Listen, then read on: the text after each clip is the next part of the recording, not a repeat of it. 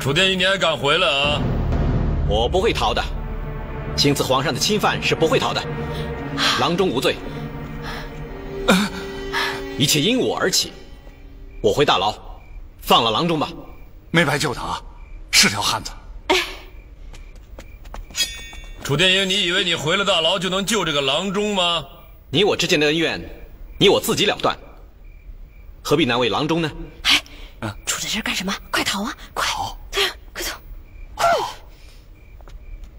哼，就凭你这句话，小白，进。小白，不愧为乾隆大帝。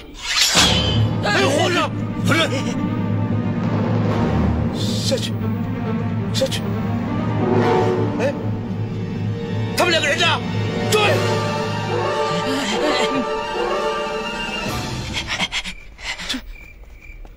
起来，分头去追！哎，这，快点，快点！不行，大美，你也跑出来了，那娘怎么办呢？哎呀，不管了，我先把你送出城再说。走。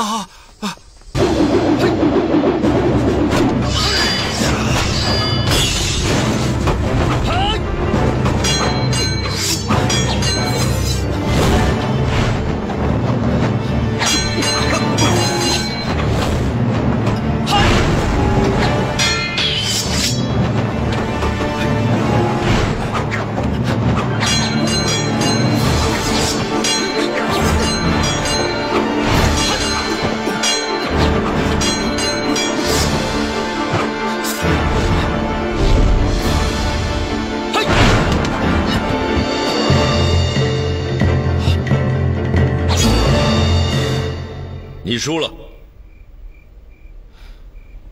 我输了，我回大牢。我用了计，不算真赢。会用计也是一种本事啊。我认输。你认输，那就听凭我发落了。你要杀头，我都没有怨言。我要你彻查楚夫人一案。贾皇上跟和珅都审过了，我也做了笔供，不必再查了吧？你那是言不由衷的假口供。皇上是怎么看出来的？这布娃娃呀，一个布娃娃就能看出一个人的心。天英啊，20年前抓楚夫人的人必定是扬州府的官吏，你为什么不找他们问问呢？我上哪儿找他们去啊？真帮你找着了。这就是20年前扬州官府的名册，瞧瞧吧。你不怕我查出真相吗？查出了真相就回来见真，查不出来就永远别回来了。去吧。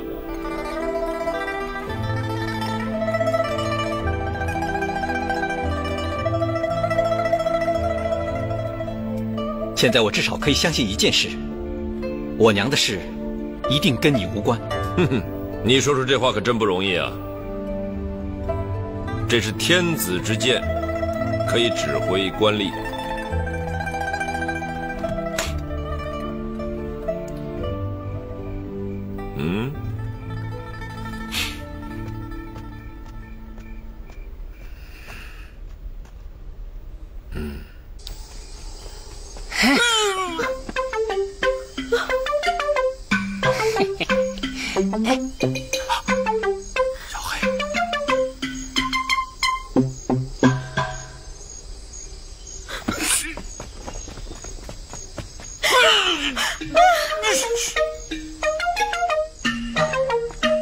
小黑，哎呀，怎么办？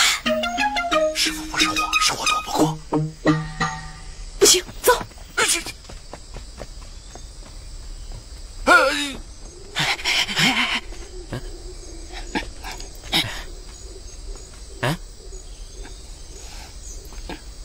哟，这天儿可真够黑的，伸手不见五指啊！这你能看得见吗？这个？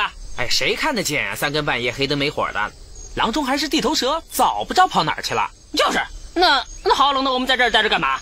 他们又不会藏这墙后边，那咱们回吧。那行，那我们回去了啊！啊，回了。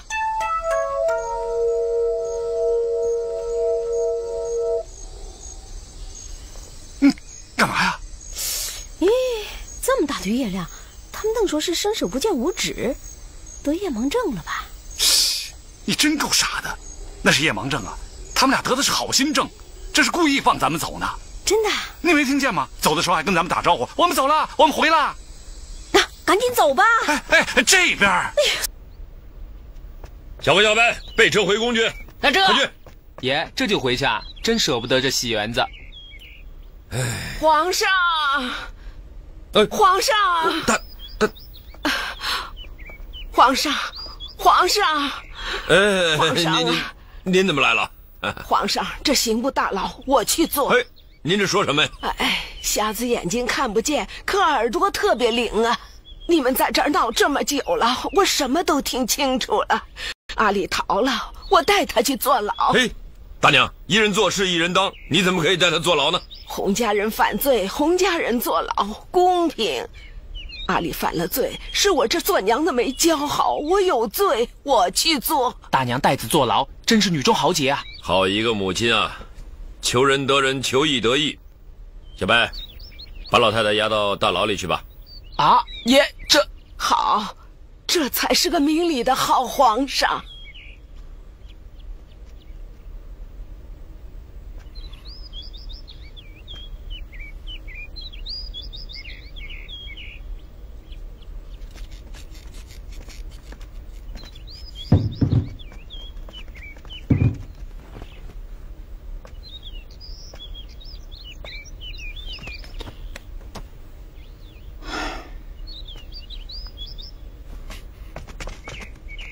你是李大人吗？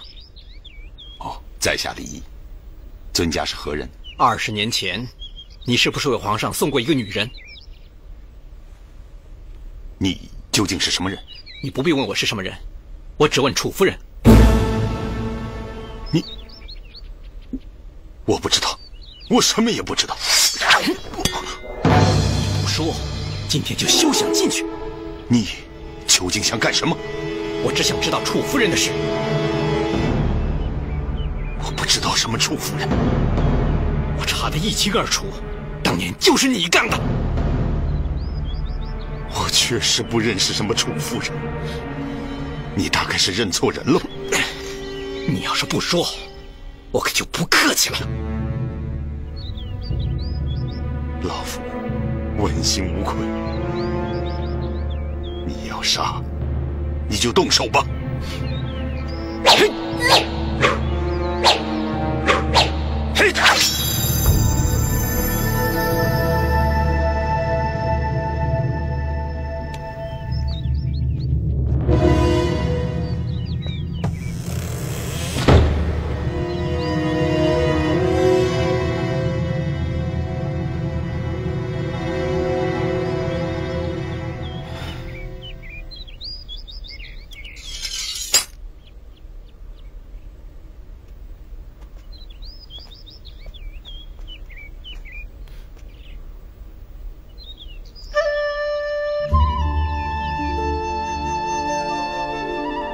青田，你怎么来了？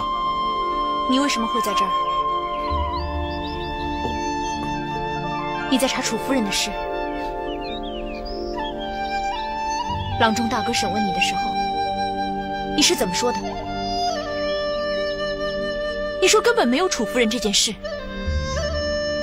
可是你却在这儿偷偷的查，证明你的口供是假的。你根本就是在骗我。青田，楚夫人跟你一点点关系都没有，你快走吧。知道我为什么来这儿吗？因为皇上给了我一份名册。皇上？连皇上都相信我跟楚夫人有关。可是，青田，我跟和珅已经决裂了。我再也不会回那个地方了。从现在开始，我不知道该去哪儿。你真傻呀你！你真傻呀你！如果你不认我这个妹妹，我就再也没有别的亲人。我走了。你去哪儿？我不知道，我没有家，走到哪儿就是哪儿。哎，蜻蜓，蜻蜓，蜻蜓，你回来！阿妹，你跟我走吧。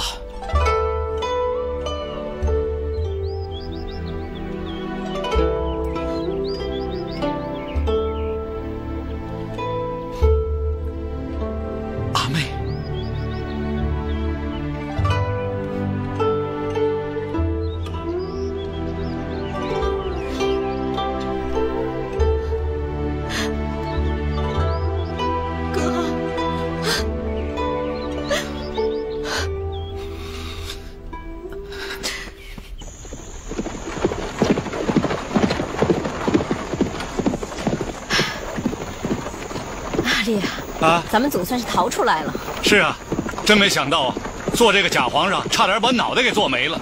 阿丽啊，我看还是做你的郎中好，看一个赚一个，不用求人，只有人求你。老天爷啊，真关照你。关照我？可不，男人、女人、大人、小人、穷人、富人，人人都会病。哼，你呀，赚不完的钱，比做假皇上强多了。娘一个人留在那里，我不放心。哎，你放心，皇上人好，不会难为一个老太太的。等过些日子啊，咱们安顿下来，就把她接回来，你别愁啊。啊！驾！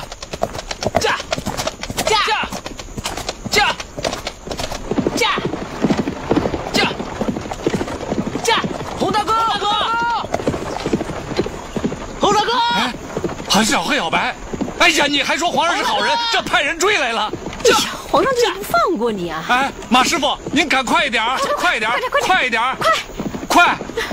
驾！洪大哥！驾！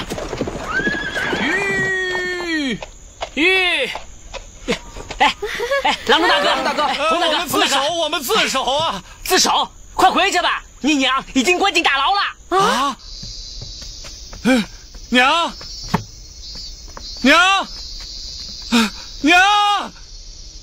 我在这儿呢！这边，我在这儿呢！阿丽，娘孩儿不孝，连累您老人家了。阿丽，哼，皇上真狠呐！知道我们阿丽是孝子，这么一来，他准得乖乖的回来自首。天为难测，娘，没想到皇上这么的不近人情啊！阿丽呀，皇上说了，只要你坐牢，就放娘回家呀。啊，好，我坐，来人呐！来了！哎，怎么是你呀？对啊，皇上说了，你们是亲犯，让我亲自守着。哎，给我吧。哎，来，我，啊，娘啊，这皇上演的是哪出啊？这是。老爷，大牢里的狱卒全都撤了，皇上改派黑白二位公公在外把守，谁也不让进。现在是什么也打听不到了。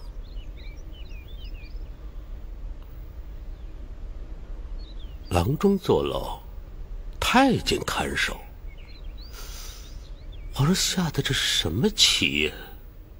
皇上这步棋可真够悬的，奴才有一种不祥的预感。没事，一个郎中能玩出什么新花样？再者说，现在傅一平已经死了，什么证据都没有了啊！我就不信皇上还能把这盘死棋给下活了。刘全，备驾。老爷，要去哪儿啊？我要去探监。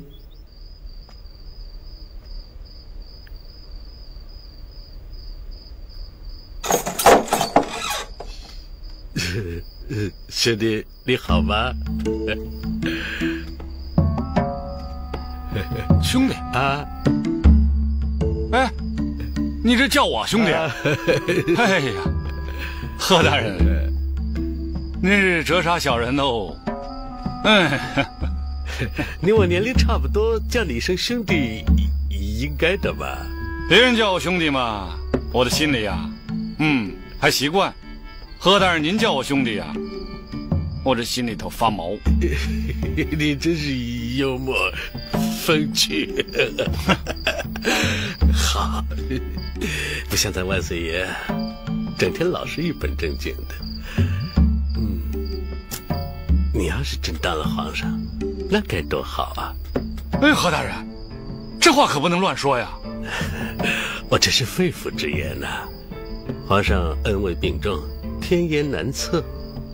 常言道，伴君如伴虎啊，这一点我是深有体会啊。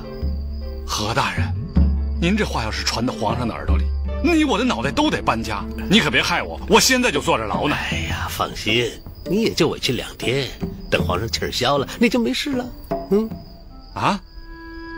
没事，我也不想出去。这间牢里关过不少大人物呢，有不少故事呢，是吧？啊，不信啊？何大人，你过来看，你看，你过来，你看，你瞧瞧，画的什么东西啊？看出来了吗？一把伞呐，是一把伞，楚天英刻的。看来他是念念不忘楚夫人呐。所以说呀，他上次说没有楚夫人这个人，这他是瞎编的。我觉得这是必有内情啊。行啊，兄弟，你简直是狄仁杰转世啊！何大人，你这笑话我呢？哎，不，你看你啊，目光如炬，观察入微，什么蛛丝马迹都逃不过你这双法眼呐！何大人，你这又是捧我呢？没有，真心话。你想想，这个犯人呐，愿意在这个墙上乱写乱画，谁能拿他当真呢？哎，还就是你从中看出端倪来，厉害啊！只是可惜呀。可惜什么呀？可惜的是，傅大人也在这坐过牢。哎，你说他怎么就什么也没留下呢？何大人，我问您一句话，您可一定要跟我说实话呀。那当然。您跟傅大人是不是好朋友？哎呦，岂止是好朋友啊，我们是肝胆相照的好兄弟啊。那杀害傅大人的凶手，您一定是特别的恨吧？恨之入骨。对呀，那杀害傅大人的人，他是一定要遭报应的。对，抄家灭门，断子绝孙。咱就把他给关在这牢里，在这把他给吊死，让傅大人的冤魂就这么看着，你说好不好？真是太好了。好，何大人，您这么一说，我还真就信了您。您跟傅大人绝对是好朋友。那当然了。哎，这我就放心了。放心啊？你放什么心呢？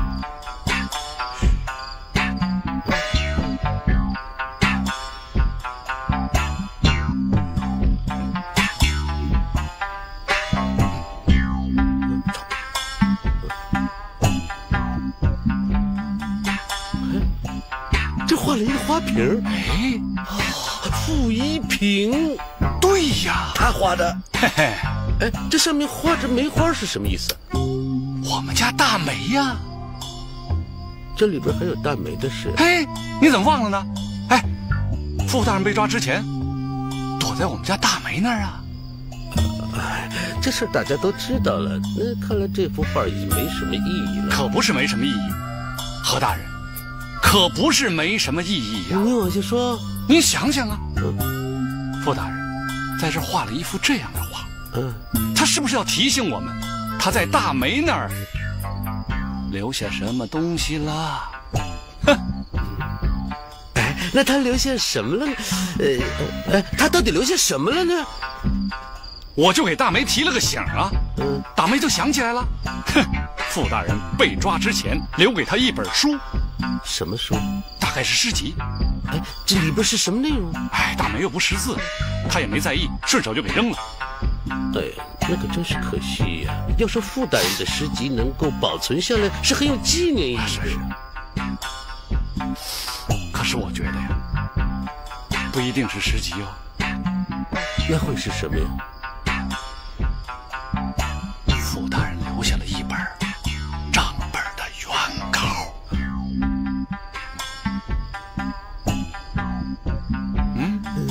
你可真是包公投胎啊！你也忒能猜了呀！我就让大梅去找了呀。找到了没有？找着没找着我还不知道。那就等找到了再说吧。等找着那个账本啊，我就把它交给皇上。那杀害傅大人的凶手，他还逃得了法网吗？哼，是不是何大人？对，是的。到时候咱两个就亲手把他吊死这个牢里，给傅大人报仇。对，报仇。哎，何大人，你喝茶呀？喝茶。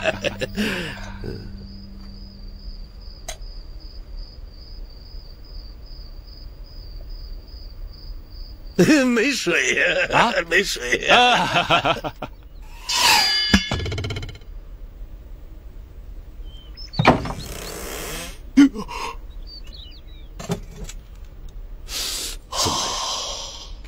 您最近常陪着皇上，您看这信是真是假呀？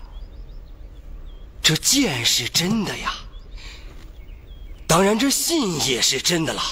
哦，那皇上请我看戏呀。哎，我跟皇上那么亲近，他都没请过我看戏。哎呀，李大人，看来你可要交鸿运了。嗨，皇上请我看戏，为何不派人送信来，居然把剑钉在了门上？皇上酷爱微服私访，所以做每件事都是别出心裁。哦，那照您的意思，今天这戏我是非看不可喽？那当然了。哎，你要是不想去，我替你去。等等，这皇上的旨意，老夫岂敢缺席呀？大人，你的鸿运可让我嫉妒啊！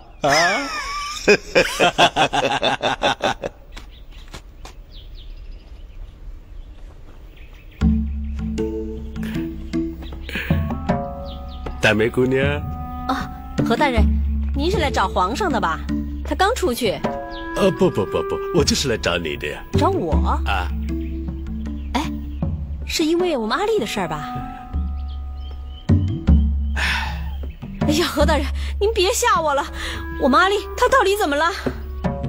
啊，刑部已经会审，几位大人都说了，郎中私放侵犯，怎么这也是个死罪啊？啊，何大人，那可怎么办啊？你可救救我们阿丽呀！哎，别急，好在啊，刑部的几个人呢，都是我的门生，我说一句话，他们还都听的。哎呀，何大人，那您就多帮忙了。你放心，我是义不容辞啊。这个我一定是拼命的替阿丽说话呀。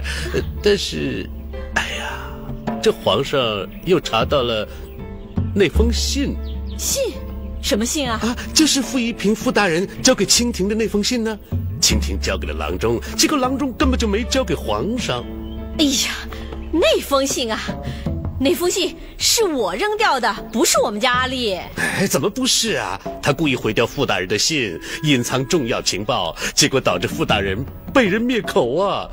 人家外边都说呀，你们家阿丽就是帮凶啊！哎呦，我们家阿丽冤枉哦！一点都不冤枉，你也脱不了干系啊！你想想，傅大人的衣裳，多重要的东西啊，居然让你给毁了！嗯，换句话说，你把傅大人出卖了？我会出卖傅大人？哼，那傅大人要是不相信我，他能把这么重要的东西交给我吗？什么东西？傅大人躲在我这儿的时候，把一本诗集藏在我这儿了。哦，诗集那就没什么用了。不过，哎，要是账本的话，兴许还能搭救郎中一命。那诗集就是账本啊！真的？不信，我拿给你看看。哎，你快去拿。不行，我们家阿丽说过，那个诗集呀，一定要亲自交给皇上。我就是要交给皇上，你给我是一样的嘛。不一样。没劲了，真的没劲了。哎呀，看出来你是信不过我。哎，不是何大人，不是，这……哎，真是好人难做呀。你看我吧，要救你们老公，你呢又信不过我，你要我怎么救啊？哎，真是。何大人，我要是把那个诗集给你了，我们家阿丽就真的没事了？那当然了呀，阿丽县那个账本那就是有功啊，将功补罪啊，多好啊！好，何大人，那就拜托您了。别客气。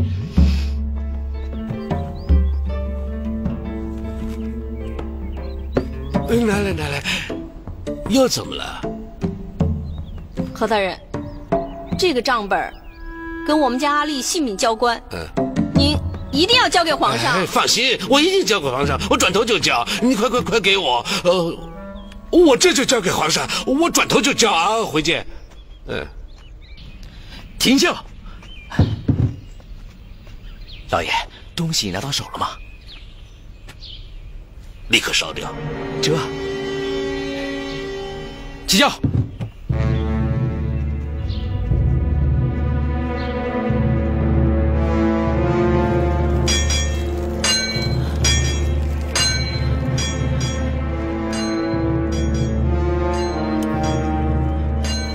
哎，借点火啊！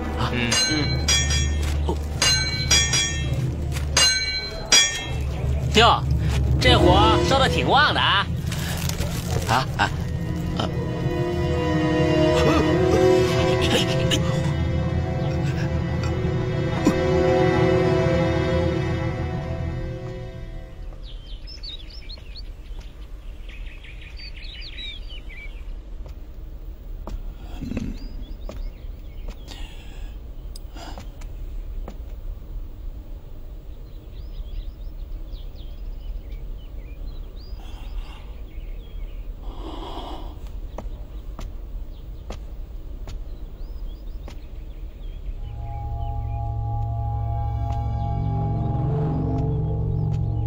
李大人，请看戏。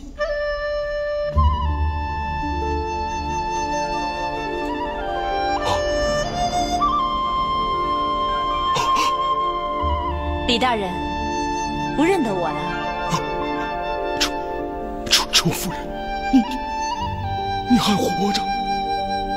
我不是人，我是鬼，我是来找你讨回债的鬼。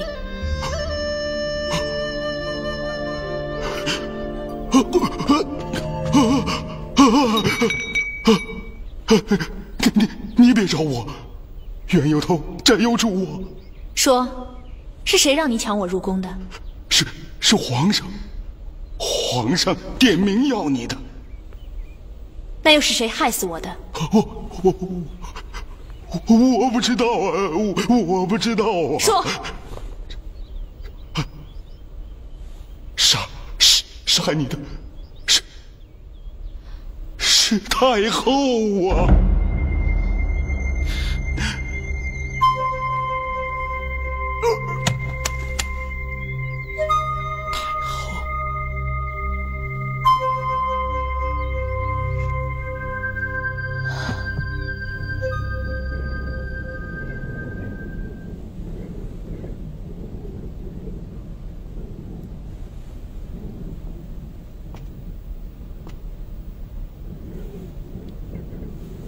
傅一平根本就没留下什么记号。牢房墙上的画，大梅手上的账本，当然都是假的，是朕安排的一出戏呀。万岁圣明，强过奴才100倍，奴才万万不及。可是朕多么希望这所谓的妙计能够失败，多么希望你和珅能不瞒着皇上撕毁账本。奴才惭愧，奴才愧对万岁。你愧对的不是皇上，是傅一平。站在傅一平的灵前，你就不觉得胆寒吗？面对傅一平的灵位，奴才心中坦然。好你个铁石心肠啊！傅一平谁杀的？是奴才派人杀的。你暗杀大臣，你有几个脑袋？杀了傅一平，就能够保住我大清皇室，别说掉脑袋，就是粉身碎骨，奴才也在所不辞。你杀我大臣跟我大清皇室有什么关系？皇上派傅一平去江南查税案，真是选对了人。他很快就查清了87一条街擅自减免税赋的事实，结果却捅了一个大马蜂窝。朕选派傅一平，就是因为他不畏强权，敢捅马蜂窝。可这个马蜂窝是我87子弟。87子弟怎么着？87子弟就可以无法无天，就可以擅自的减免税赋，让江南的百姓承担，祸国殃民吗？万岁，百姓交的可是安宁税，如果没有了87一条街，这些87子弟就无所事事，必然会骚扰百姓，市面上就不得安宁。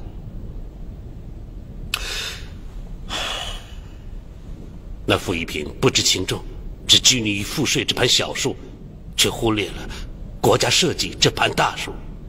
傅一平是个罪人。傅一平是罪人，你倒成了功臣了。为了大局安定，市面平静，必须除掉傅一平。他是功臣，不管是谁，只要动摇了我大清的国本，就该杀。即便是奴才，也请皇上照杀不误。朕就不信查了87一条街的税赋，就能动摇我大清的国本。皇上，87一条街的背后有人呢。还有谁呀？你说出来。皇上真想听吗？有种的你说出来。不是奴才有种，是这些人有种啊。谁呀？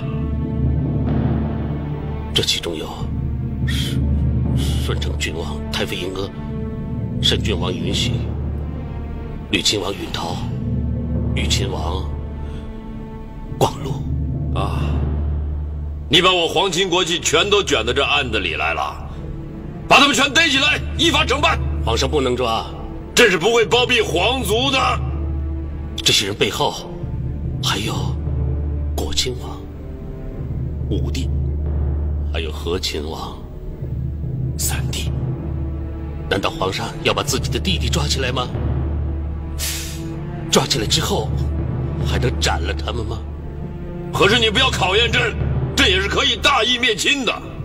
就算万岁爷能大义灭亲，斩了自己的弟弟，皇太后能答应吗？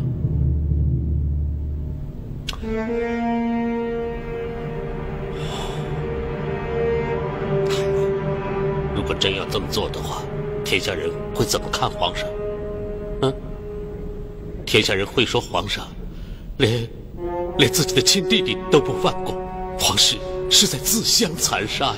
奴才实在不愿意看到皇上受此伤害。朕难道还要怕这些流言蜚语不成吗？流言蜚语不仅小民害怕，皇上也不例外啊。想当初雍正爷登基，事过数年，至今民间还流传着对他老人家大不敬的流言蜚语。皇上，此事您不能不往心里去啊。照你这么说，你杀了傅一平，朕还得包赏你不行吗？奴才不敢。傅一平的命，奴才自当偿还。你怎么偿还？临行之前，奴才已经喝下了1碗酒。哼！你喝了1碗酒，1碗酒，你喝了1碗什么酒？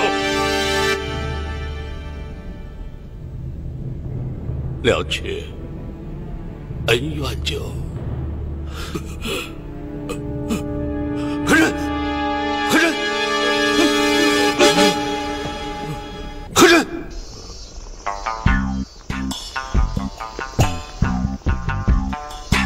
来，哎，多吃点。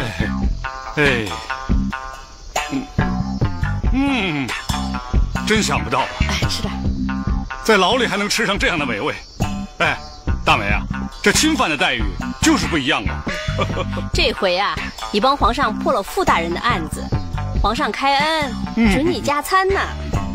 要说还是皇上圣明，你看，什么证据都没有，嘿，连人都给灭了口了，他居然能想出这样一条妙计来，让和珅他自个儿露出马脚。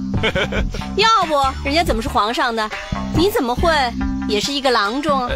那是，哎，要说啊，也是因为你戏演得好，才让和珅上了当。嘿嘿，大梅啊，你也有功。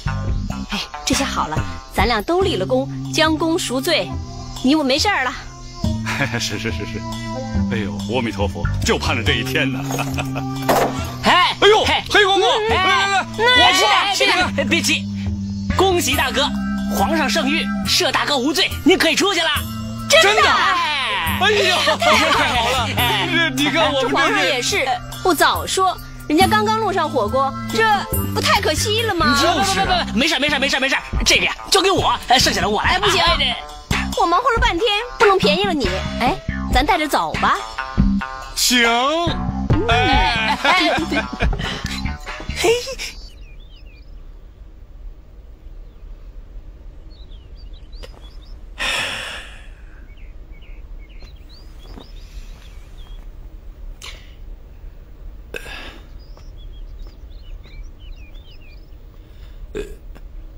查不出何大人，他到底是喝了什么毒酒？验不出毒，你怎么解毒啊？那只好尝试各种解毒方法了。尝试不就乱试吗？回万岁，这回是无奈之计，请万岁爷恕罪。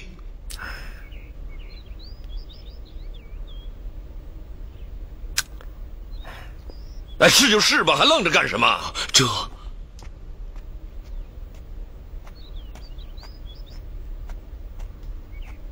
皇上，大内送来了800缕加急文书。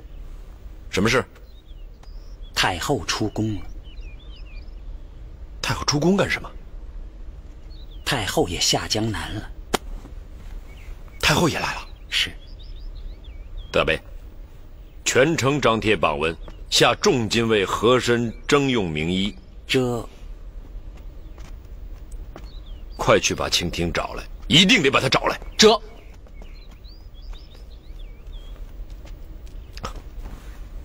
和珅啊，你可不能走啊！你走了，你对不起朕。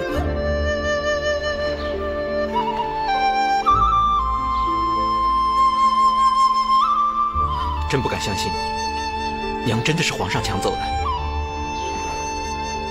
我也不相信，太后怎么会杀人呢？难道是李大人欺骗我们？我看他没那个胆子。可皇上是个正人君子啊。他是个正人君子，也是孝子。只要这事情牵扯到太后，他一定会替他掩盖。清廷，这名册上还有些人，咱们再去查查。走。大户人家征求名医，重赏1000金。大户人家征求名医，重赏1000金。清廷姑娘，我到处找你呢。白公公，你怎么在这儿啊？哎呀，何大人出事了。他怎么了？他喝了毒酒，危在旦夕。你赶快回去吧。不可能啊！他一定又想骗我回去了。真的，不骗你，太医还在那儿呢。清廷，快回去看看。娘的事我自己去查。清廷，你快回去，快走吧。何大人喝了毒酒。毒酒。清廷，不管何大人做了什么错事，可他对你是一片慈爱之心呢。是啊，20年的养育之恩不能抹杀。快回去看看吧。明天此时在这儿见。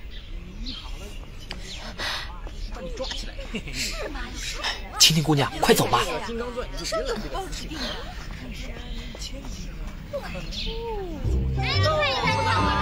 小心烫着，烫着不赔呀！大梅呀，这大街上哪有捧着一个火锅到处跑的呀？我这火锅一口都没吃，我可舍不得。哎呀，就凭我这本事，多看2个病人，那什么火锅没有啊？你还是当郎中吧，不当假皇上啦？还当假皇上啊？我这辈子最倒霉的事儿就是关在屋里当了几天假皇上。哎呀，你不干预朝政不就行了吗？啊？我没想干预朝政啊！哎，那些7、8岁的事儿老来找我呀！你说我一个郎中，差点没得到善终。嘿，总算是开窍了。行了，以后咱们朝廷的事儿啊，就别沾了啊！哎，不沾了，不沾了，再沾我就是大笨蛋。大户人家征求名医，重赏千金，重赏千金。大户人家征求名医，重赏千金啦！哎，干嘛？千金，等着。有人牵马了！哎，大美，你干嘛呀你？这位大嫂，你是大夫啊？我们家阿丽是大夫，而且是名大夫。哎，大美，你怎么就这么着把榜文给接了呀？我帮你接生意呀。哎呀，接什么生意？你也不问我，你也不问人家得了什么病啊？大户人家的钱好赚，我回家等你。哎，记着，诊金要拿足了啊！哎，给我。我看着不一定能治好。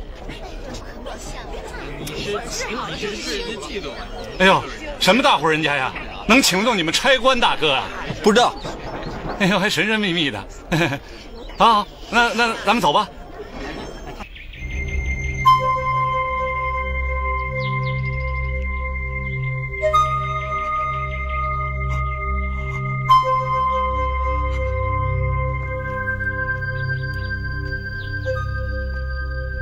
李，他不是早就告老还乡了吗？是，他说有急事要见您。什么事啊？他说昨天晚上他遇见女鬼了。这种事也来找朕呢？难道朕还得给他跳大绳驱鬼不成啊？让他回去吧。他说他遇见的女鬼是楚夫人。楚夫人。洪大哥，蜻蜓，洪大哥，是大梅姐接了榜文。嗨，是他逼着我来赚钱的，没想到是何大人，这真是，嗨，不是冤家不聚头啊！错了，大哥，这叫有缘千里来相会啊！快点儿！哎，他已把所有穴道都给封住了，还不知道他中的什么毒呢。何大人一心求死啊！这穴道过6个时辰之后就封不住了，到时候毒性一发作，神仙也没辙了。洪大哥，你能救他吗？一般的方法怕是不行了。哎，我办皇上的时候，何大人常跟我说，伴君如伴虎啊，他是随时准备掉脑袋的。他倒是常这么说，可这跟他中毒有什么关系啊？哎，从这句话来推断，他会不会随身带着什么毒药啊？随身？是啊，要找到那种毒药，知道是什么毒，就有解的办法了。啊，我找。啊，快！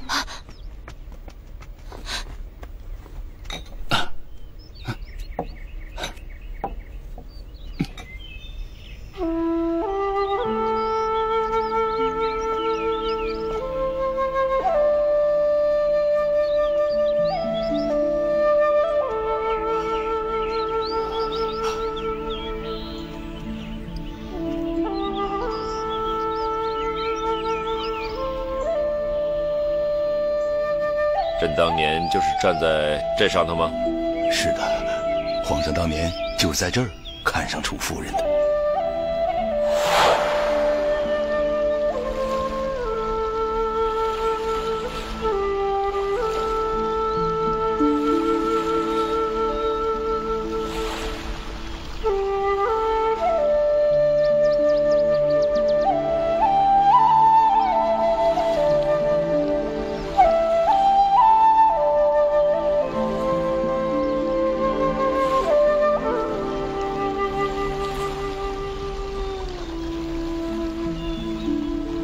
千峰桥下春波绿，疑是惊鸿照影来。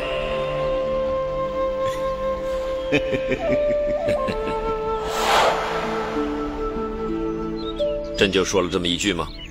啊，是。朕夸的是那船上的女人呐。事后，老臣赶紧去调查，这才知道，皇上，您看上的那个女人，她就是楚夫人。楚夫人？朕并没有要楚夫人呢。是啊，皇上没有说，皇上什么也没有说。那楚夫人为什么会被抢走了呢？是李仪想讨好皇上。什么？皇上夸楚夫人的时候，身边只有微臣。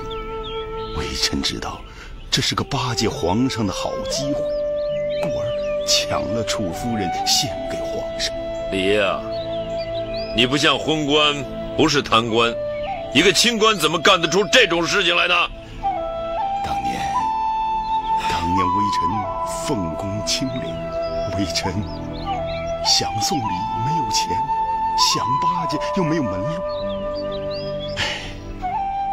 一个小小的知县干了10多年，臣心有不甘呐。皇上是言者无心，微臣是听者有意。微臣想把楚夫人送到宫里，皇上你一定很开心，微臣这个马屁就排对了，头上的顶戴花翎就变颜色，这官运也就通了。连你也是想往上爬呀？俗话说水流向下，人心向上嘛。可是朕在宫里并没有见过楚夫人呢。微臣不敢说啊。是不是牵扯到太后啊？那就不要说了。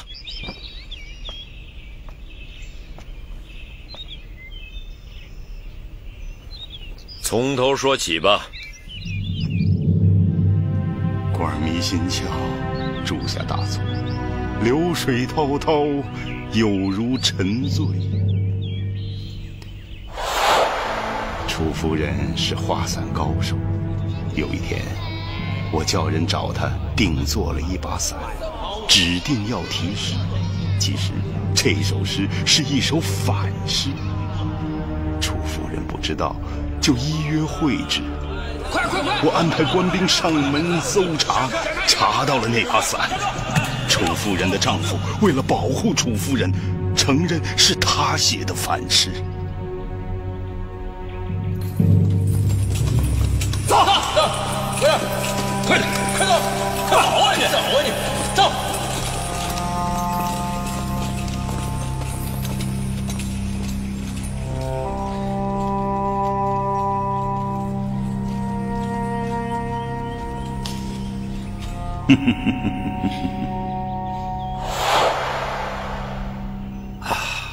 你找楚夫人做什么？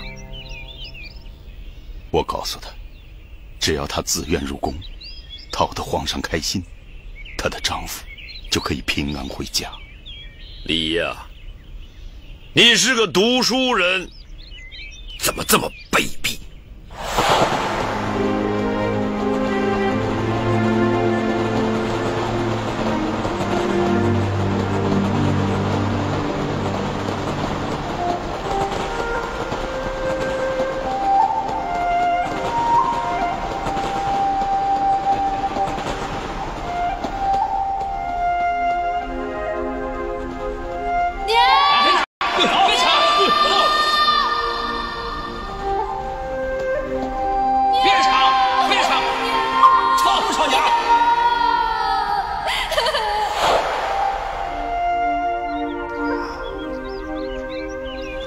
好不容易把楚夫人送进宫里，可皇上不在大内，老臣就把楚夫人献给了太后。太后倒是挺喜欢她的。太后喜欢她吗？是，没想到楚夫人求太后赦免她丈夫，太后这才知道楚夫人她是有丈夫的，将我训了一顿。太后责令我立即把楚夫人的丈夫送回去。可惜呀，晚了一步。她的丈夫已经在充军的途中病死了。楚夫人呢？她得知这个消息后，人就疯了。如果把她送回去，疯疯癫癫的，一定会把抢入宫的事说出来，这样对皇上非常的不利。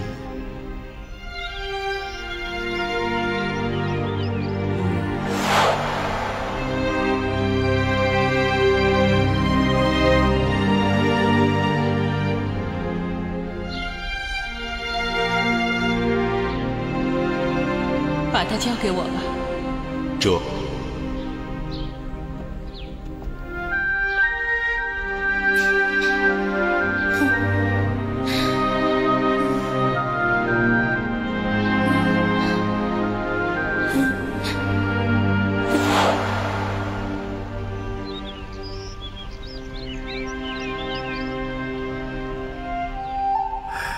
楚夫人后来上哪儿去了？给太后杀了！放肆！太后如此仁慈，能干这种事儿吗？这是太后亲口告诉我的。她说，为了维护大清皇室的名誉，她必须下狠心灭口。李毅一心想往上爬，到头来让皇上担了个强抢民女的罪名，让太后犯下了杀人灭口的罪行。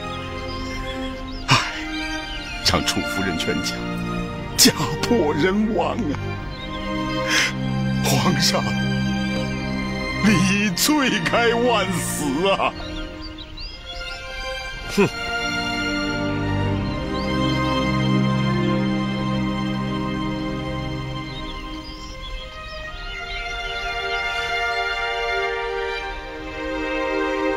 皇上，老臣走了。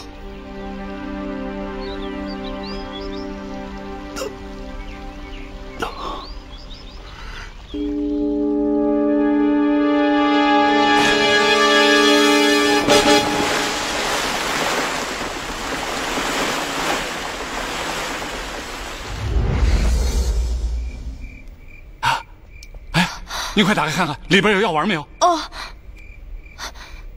里头什么都没有啊。那，这是你爹中毒前穿的衣服吗？是啊。应该是他呀。我爹把里头的药都给吃了，这要怎么查？怎么查呀？别急，晴天姑娘，也许里边根本就没有药，药还在别处，再找找。这鼻烟壶一直藏着药丸，我记得我小时候还偷吃过呢。啊？你偷吃过？哎，那你没有中毒吗？我小时候的事我也记不清了。哎，好像有。我记得我爹把我放到一个大木桶里，然后用火蒸。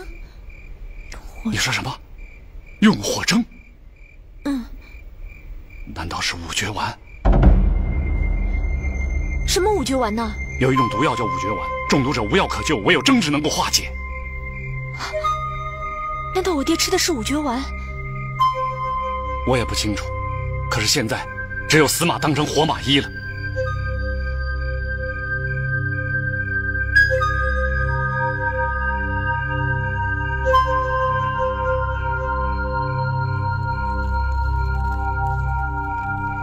洪大哥，你点吧。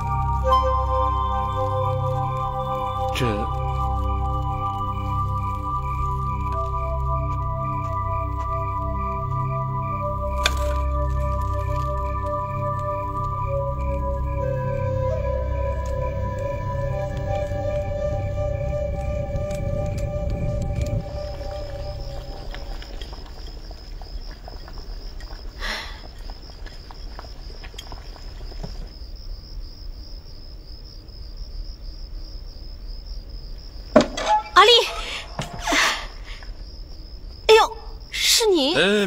免。皇上，您是来找我们家阿丽的吧？她出去给人看病去了，一会儿就回来。啊，快走！这是专门来看你的。啊。哎，皇上，您还没吃饭吧？啊，来，趁热吃火锅，来。哎，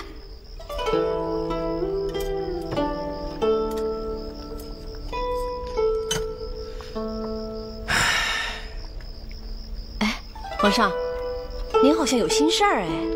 朕心里头烦呐，大妹。来，吃火锅，一辣解千愁。大妹呀，你还记得楚夫人的事吗？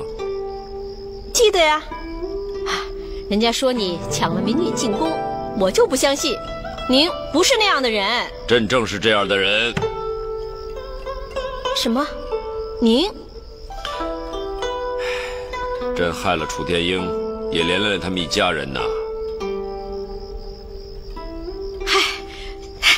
先吃，来啊，吃，吃完了呀，慢慢跟嫂子说啊。嗯，嫂子。哎呦，该死，我哪敢给皇上当嫂子呀？真该死。这样有个嫂子就好了。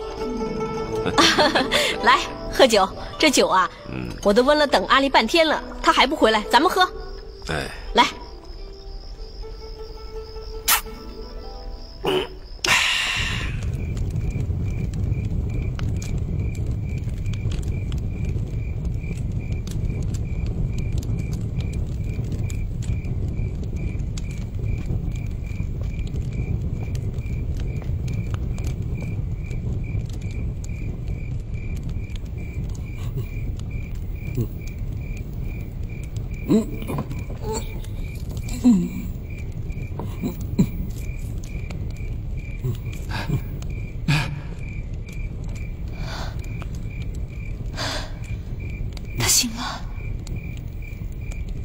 他醒了。啊，是，他服的可真是五绝丸呐。哎，青青姑娘。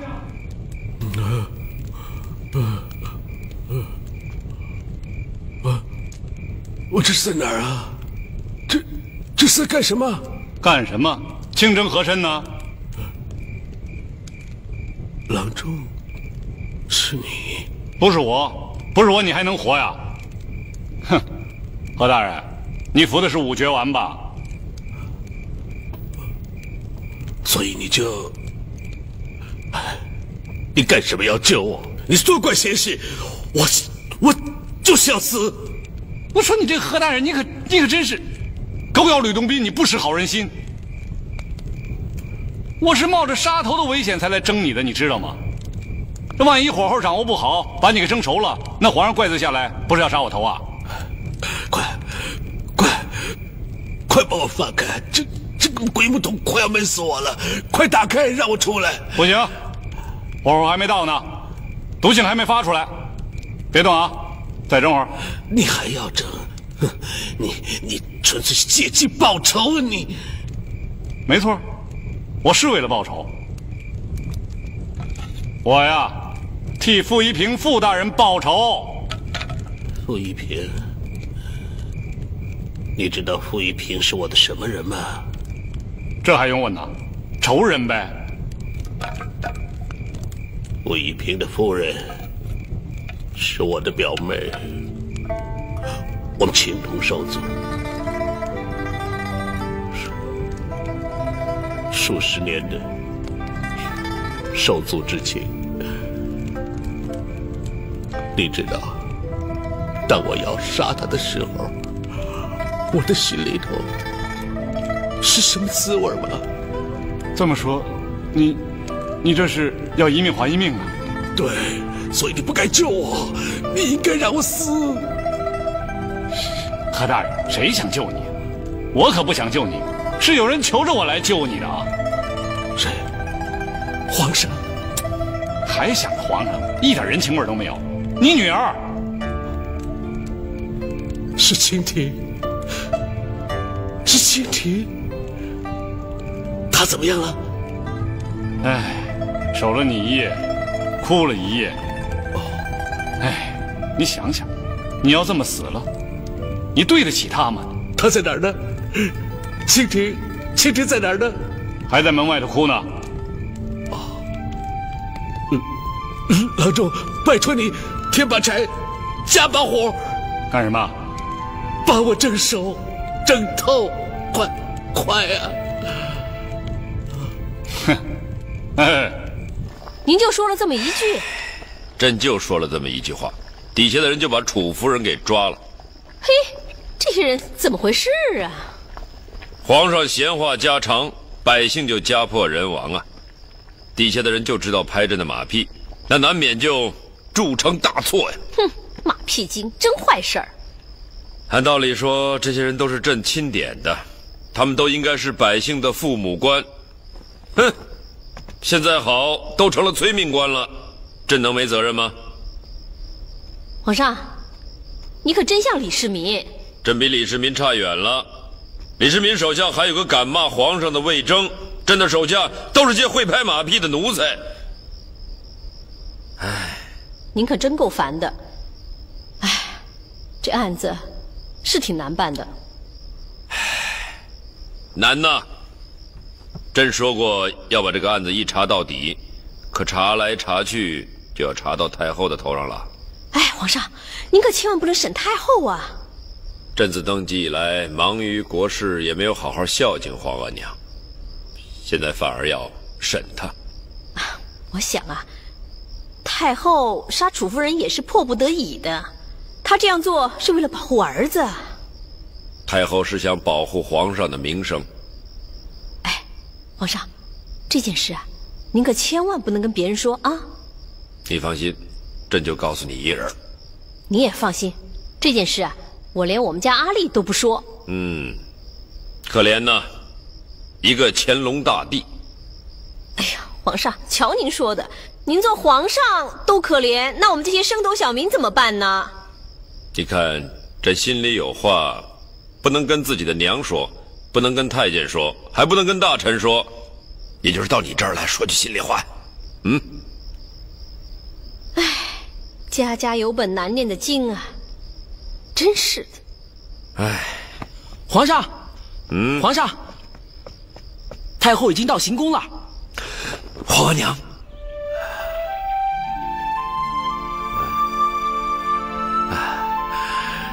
要是再能多中2次毒就好了。呸！你别瞎说，乌鸦嘴！你不要再瞎说，我就不理你了。我不说。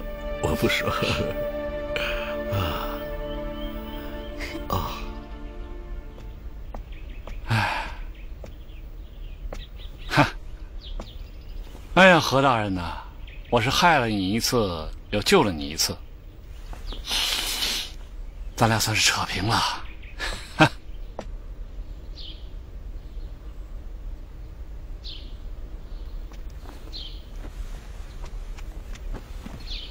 八旗一条街擅自减免税赋一案，我问了你的几个弟弟，他们都说了，和珅在这个案子里1文钱也没拿。户部也查出来了，和珅非但没贪，还自己拿出了几十万两银子为他们填平了所欠的税赋。和珅真是一心为了大清皇室啊！可这件事要翻出来，我大清皇室的脸面就丢尽了。我匆匆离京，就是为了这件事。还是知道三弟和5弟一定是请皇额娘当说客说情的。哎呀，手心手背都是肉，你叫我怎么办？你的几个弟弟啊，也太年轻不懂事。这件事情我也说过他们了，他们也深切悔过。他们说，他们准备拿出一笔钱来补税。我看这件事就这么算了。就这么算了？那傅一平之死岂不是太冤了吗？傅一平是和珅杀的。和珅就是为了他们这帮人杀了傅一平。如果朕只是惩罚和珅，而不惩罚自己人，那对和珅是不公平的。我知道。难道你连自己的弟弟也不放过吗？再说了，这件事情如果传出去，对皇上你也是很不利的。律法如山，国之根本。朕若守不住这个根本，怎么做江山呢？为了江山，你连手足之情也不顾了吗？朕是大清的皇帝，不是一家的皇帝。手足之情虽重，天下苍生更重。你真要审他们？公儿忘思，请额娘恩准。好，你要是审他们，那就先审我好了。额娘，额娘，额娘，额娘。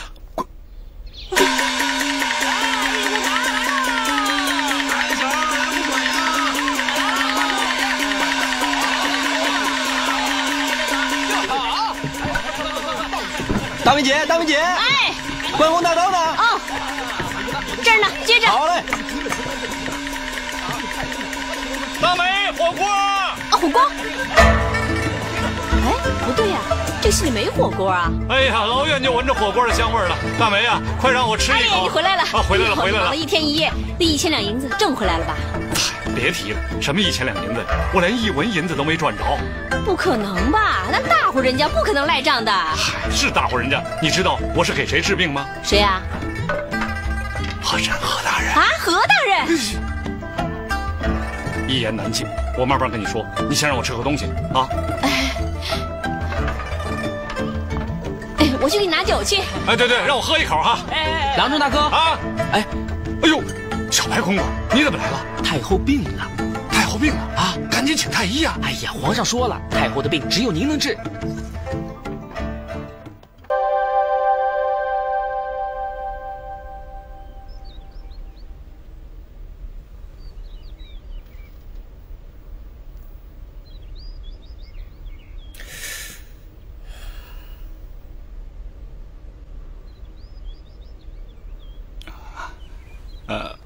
皇上，我看病的时候不能有人在现场。哦，是，你还是有这毛病啊！都下去吧，下去吧。皇上您也请啊，您。哎，这也是外人吗？不，我是怕我看病的手法和祖传的秘方被人给偷了去。哎，这什么话这是？哎呦，反正太后的病要治不好啊，跟你老账新账一块算。哎，皇上您慢走。太后，皇上走了。哎，走了，您怎么来了？哎呀，要不是为了皇上和他的兄弟啊，我哪能长途奔波呀？皇上和他的兄弟啊，八七条街的那个案子啊，皇上的2个弟弟全都牵扯进去了。皇上要坚持审他的2个弟弟，你说我该怎么办呢？是啊，这头是皇上，这头呢又是亲王，我也不知道该怎么办。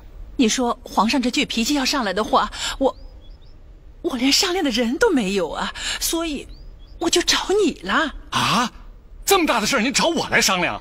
我呀，哎呦，不行，我可没主意，我没主意。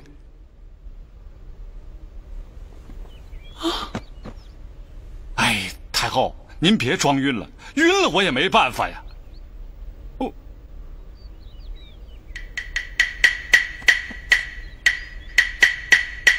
哎呦我的妈呀，这回真晕了呀！哎呀，这杀奴才了，万岁使不得呀！你可吓死朕了！哎呀，奴才没能为您分忧，反而给皇上添了麻烦，奴才真是该死啊！太后来了。哦，那太后一定是为2位王爷的事而来吧？郭亲王、贺亲王涉案重大，不能饶恕啊！那皇上打算如何处置2位王爷呢？革去亲王爵位，解除一切职务，永远停俸。 2位王爷应该感恩戴德呀。太后她不会允许朕这么处置的。太后爱子心切嘛。朕若不处置，如何治国呀？朕若处置了，又如何尽孝啊？奴才理解。皇上，奴才斗胆请示，能否把这件事交给奴才去办？这就知道你有主意。为大清皇室分忧，奴才责无旁贷啊！和珅呐，你自己才刚好，怎么就来了呢？太后奉体欠安，奴才怎么能坐得住啊？哎呀，还不是为了皇上，这把我气坏了。皇上执法如山呐，他说他要斩2位王爷。他敢？太后啊，看起来只有您能够救2位王爷了。我要是能救，怎么会气倒在这儿呢？太后息怒，太后息怒啊！奴才不才倒想出一个救人的法子。他都要斩人了，还有什么法子？太后，您想啊，真皇上可以斩，那假皇上可以救啊。假皇上啊，太后可以命假皇上上朝，宣布对2位王爷的惩处。怎么惩处？革去爵位，永停俸禄。好，只要能保住性命，停俸怕什么？是啊，那时候生米已经煮成熟饭了，皇上能不给太后面子吗？再者说，停了王爷的俸禄，皇上也有台阶下了，这不是两全其美吗？和珅啊，大清国不能没有你呀！太后过奖了，和珅生是大清的人，死是大清的鬼，就是粉身碎骨，也要为了我大清江山。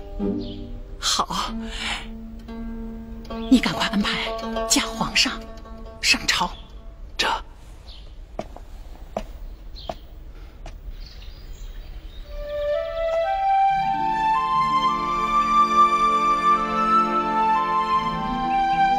哎，躲来躲去，还是让我当这个假皇上啊！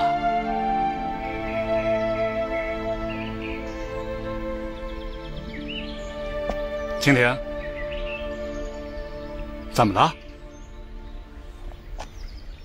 上了殿，你就是皇上了。上了殿，我坐在龙椅之上，身边就是太后，我又穿着这身龙袍，嘿嘿，有的时候啊，我还真把自个儿当成皇上一样呢。大哥，我要你帮我审一个人。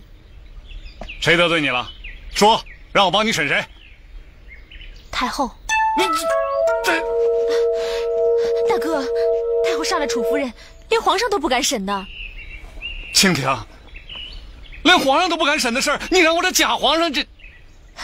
当着文武百官，皇上跟太后都不敢拒审的。蜻蜓，你听我说，我虽然不喜欢何大人，可是我喜欢你。我求你了，啊，你就放了我，你让我留着这颗脑袋，我吃火锅行吗？大哥，我娘她死得好冤呐！蜻蜓，我要是替你审了太后，我不是比你娘死的还冤呐！放过我吧，蜻蜓。皇上，该上朝了。哦，对，我该上朝了啊！啊，帽子，大哥啊。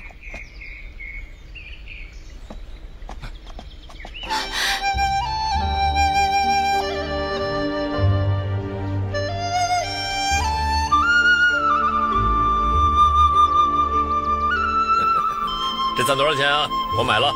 楚夫人伞不卖，你出个价吧。楚夫人的伞只剩下1把了，多少钱小店也不卖。皇上，您也来买楚夫人的伞。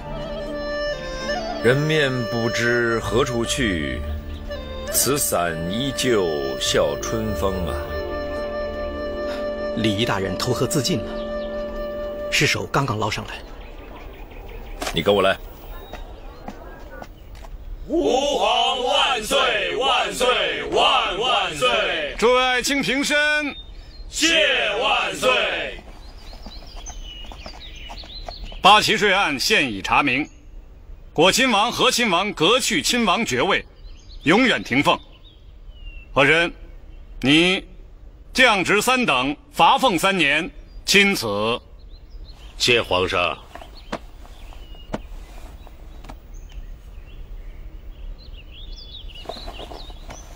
皇上冤枉啊！皇上冤枉！民女冤枉啊！站住！站住！皇上冤枉！站住！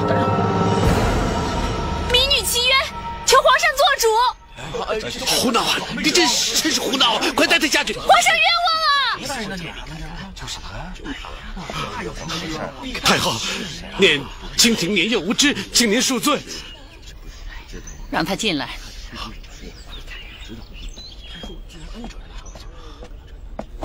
民女参见皇上。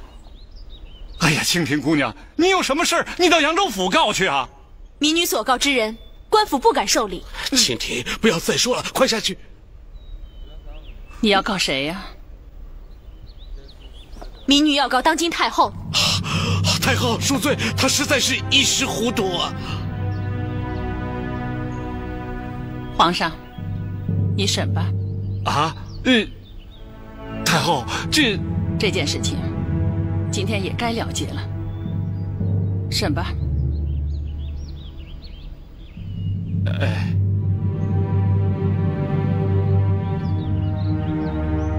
原告，你说，你为何事要告太后啊？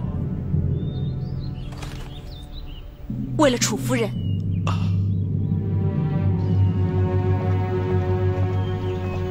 小白守住小口。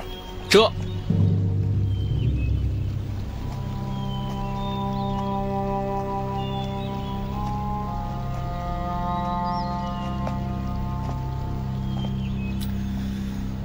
皇上想在这儿看风景吗？桥上的风景属于我们2个人的。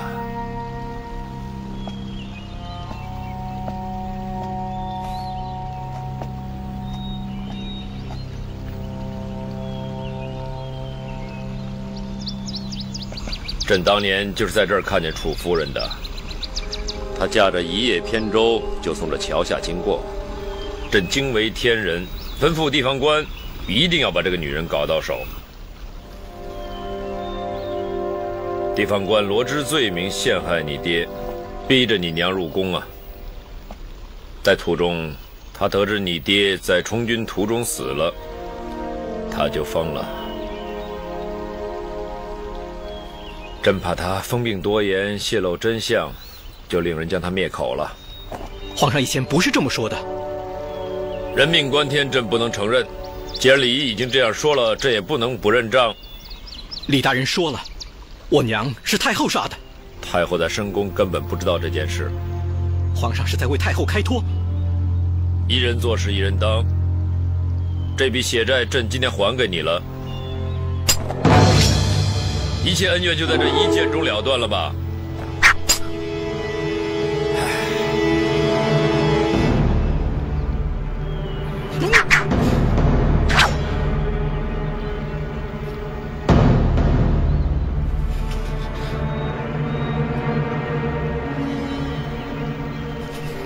下手啊！你娘在天之灵看着你呢。你3番5次行刺皇上不成？机会来了，为什么还不下手啊？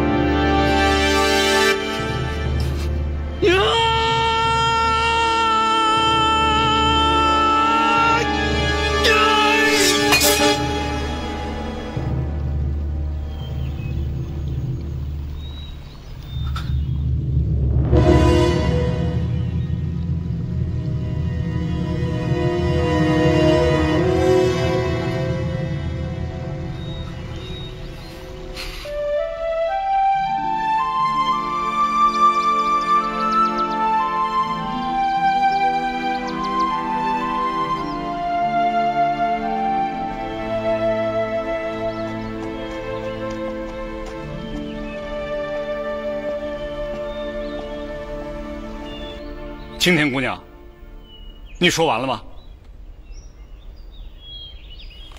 状纸在此，请皇上主持公道。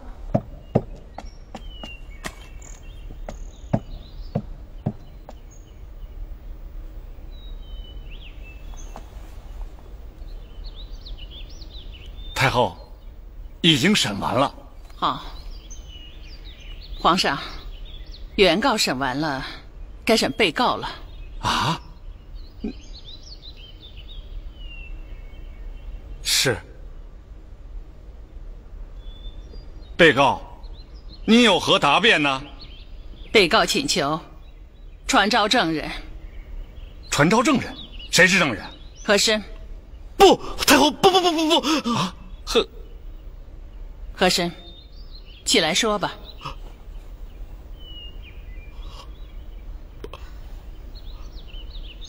这。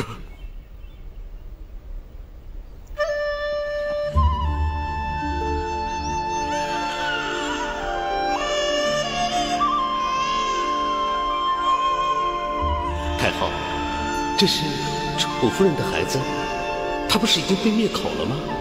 他入宫的时候已经有4个月的身孕了，哀家不忍心。太后，我把他藏入冷宫，皇上没有发觉。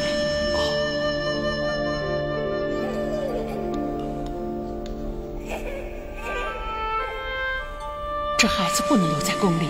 太后，把这孩子赐给奴才吧。你要把他带到哪儿去啊？奴才想收养这个孩子，把他当做自己亲生女儿来养育。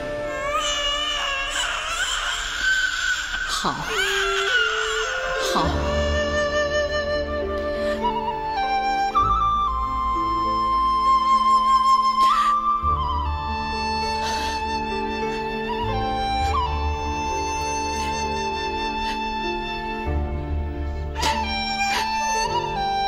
请听，楚夫人这件事，礼仪对不起你，大清皇室对不起你，唯独和珅，他没有对不起你。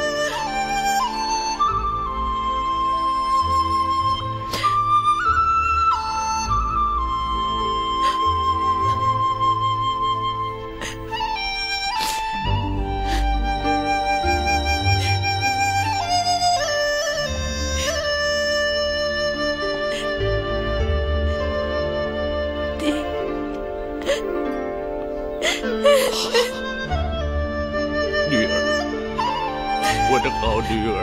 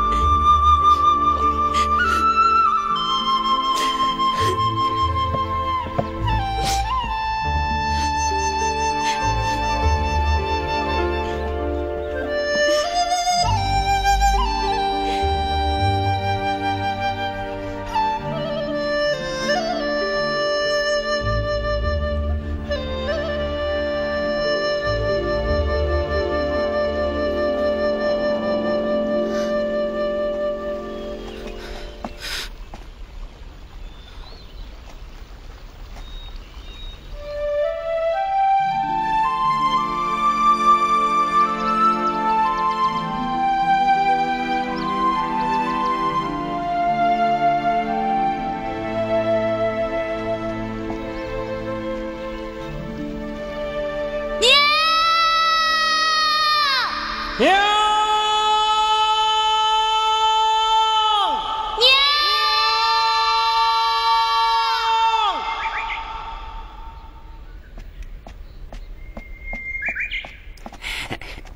大美买菜回来了。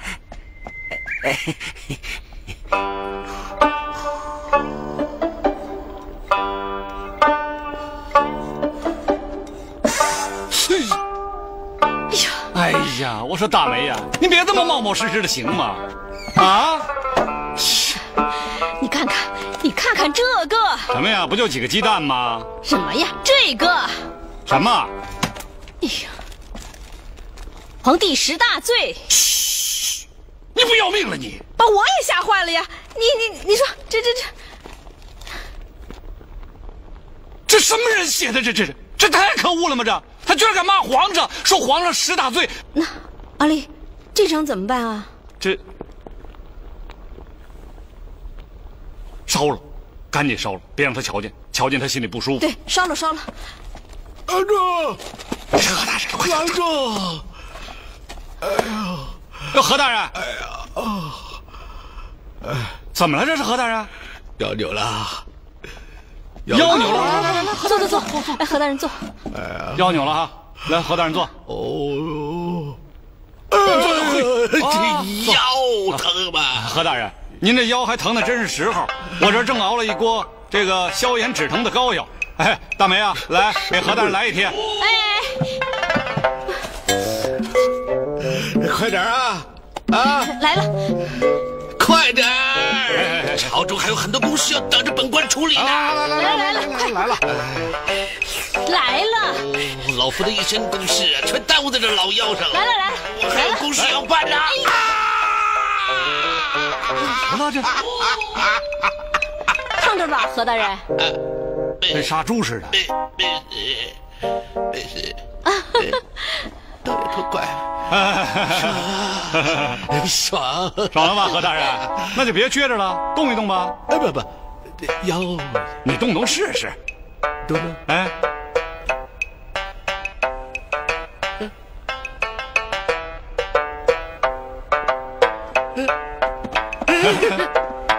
怎么样？你也就是遇上我了。我告诉你，我这膏药啊，死马都能给他治活喽。你真是，给你个气你就喘，给你把梯子你就上房。这些郎中就是好说大话。不过话又说回来了，如果你们这些郎中不说大话的话，你们吃什么呀？我说何大人，咱不能过了河就拆桥啊！怪不得这宫中上下有人老这么议论您，说您这个人呐，说我什么？做人不厚道。这谁说的？谁说的？刘罗锅、刘大人、纪晓岚、纪大人他们说的。那些都是小人。我跟你说句心里话啊，你一定要远小人而近君子。我告诉你，皇上已经让你停朝了，别忘了这茬啊。是何大人，皇上给我停了朝了，反正我这假皇上也不想干了。哎，何大人，您能不能在皇上面前替小人美言几句，让皇上放我回扬州老家得了？我好长时间没有回家了，家里还有一个瞎眼的老母，我现在是归心似箭，思乡心切呀，何大人。郎中，这就是你的不对了啊！一个人不能够不顾大家，总念小家吗？你说什么你瞎眼的老母，是不是？那么你就是再惦念他，那瞎眼的老母，他不还是瞎吗？我说何大人，你这人是不厚道啊！来，起来！你干嘛？起来！你干嘛？把膏药还我！这不行！你刚好，你拿着膏药来拿捏我。咱不说那么多，来把膏药还我！别，还这是干什么？行了，好。现在味儿还挺香的。这样，你再给我2贴膏药，我就到皇上那儿说一说啊。但是我就是试一试啊。但是我会尽力而为的啊！就这么着。何大人，您多帮忙啊！过2天我亲自给你送药去啊！那好，那就这么着了啊！哎呀，这玩意儿真好使啊！何大人慢走啊！当个隆咚里个隆个隆，当个隆咚里个隆个隆，咚里个隆。呸！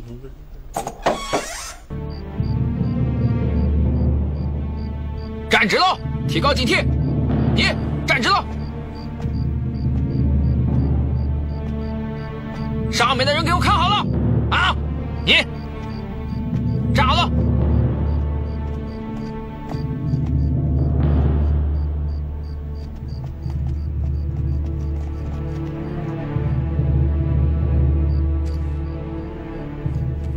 此事关系重大，你2位尽快赶往京城，直接送入军机处。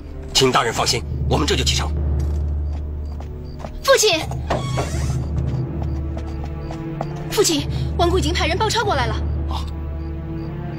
如此说来，他们一定已封锁城门。我看这信是送不出去了。大人，没有别的出路了，我们只有闯关了。走。他们人多势众，你们不能蛮干了。大人不必多虑，就是死，我们也把他送出去。走。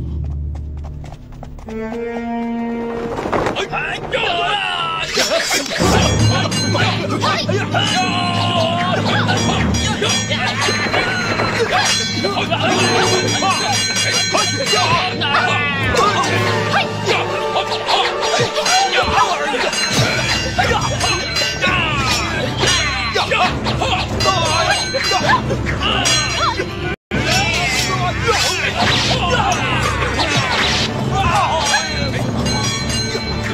传子孙家干在此，谁敢妄动？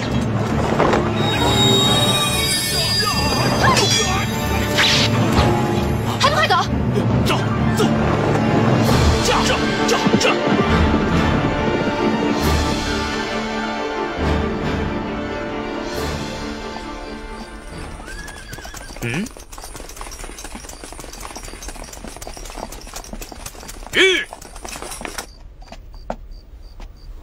见过徐统领。